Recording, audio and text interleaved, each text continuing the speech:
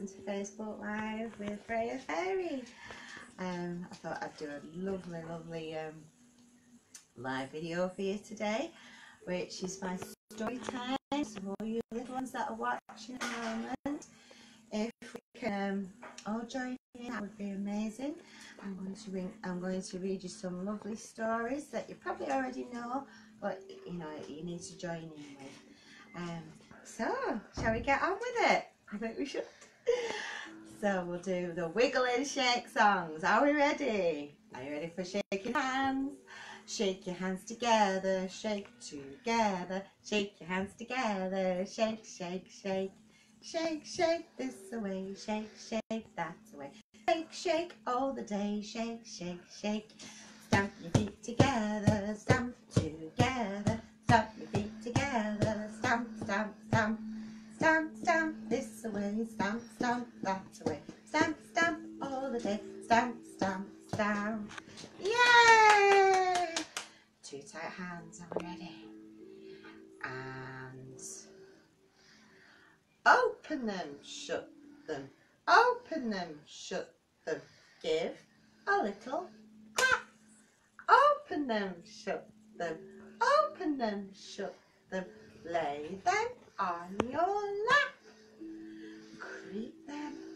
Creep them right up to your chin. Oh, open your mouth, but do not let them in. Then like little birds, fly them to the sky, falling, falling to the ground. Quickly pick them up again and turn them round and round. Faster, faster, slower, slower. Faster, faster, faster, faster, faster. Slower, slower. Last one. Faster, faster, faster, faster. Slower and up. So today we're going to read our first story, which is A Piece of Cake. I don't know if any of you have seen this before, but this is a wonderful... Oh, and we've got the fairy dog. Hello, fairy dog. And the pussycat that has come to visit us and listen to the story. Are you going to listen to the story, you two? Oh, they've laid down, ready. So, are we ready? I'm fat, said Mrs. Large. No, you're not, said Lester. You're our cuddling mummy, said Laura.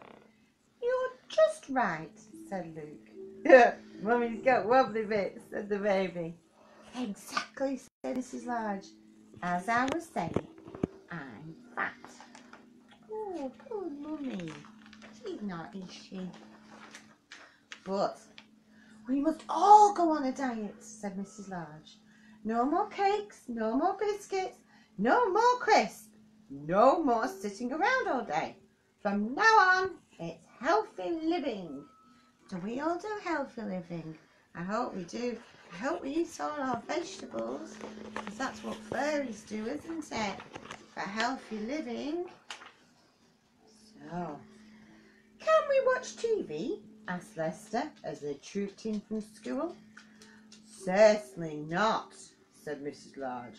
We're all off for a nice healthy jog around the park. And they were.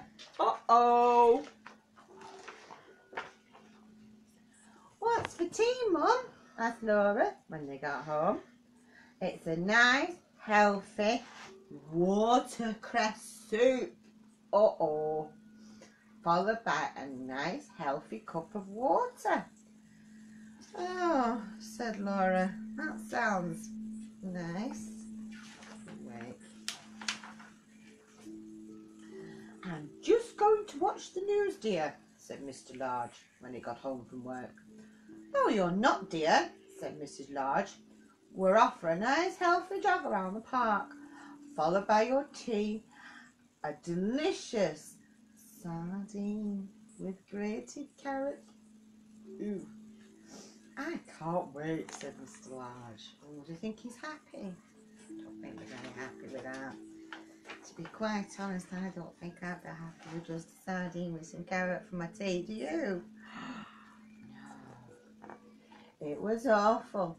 Every morning there was a healthy breakfast, followed by exercises.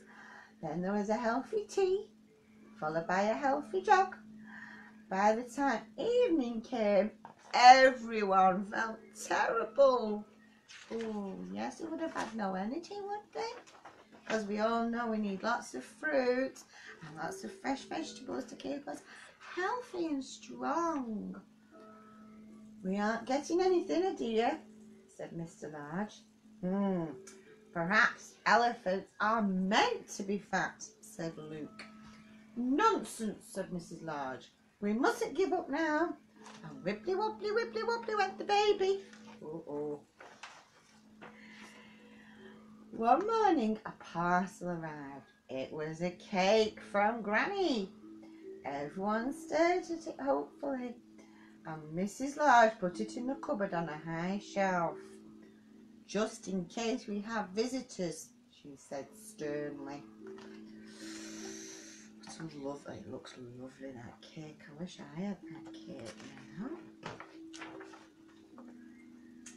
Everyone kept thinking about the cake. They thought about it during tea. They thought about it during a healthy jog. They thought about it in bed at night. Mrs. Large sat up and said, I can't stand it anymore, she said to herself. I must have a piece of that cake. This would be me, this. Mrs. Large crept out of bed and went downstairs to the kitchen. She took a knife out of the drawer and opened the cupboard.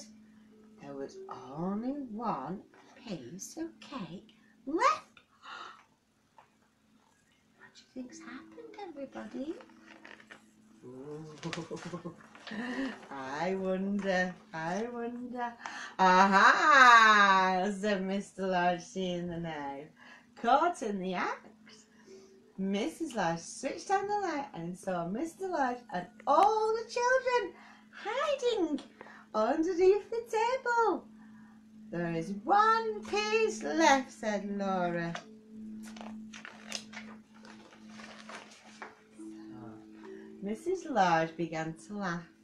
We're all as bad as each other, she said, eating the last piece of cake before anybody else did. I do think elephants are meant to be fat, said Luke. Oh, I think you're probably right, said Mrs. Large.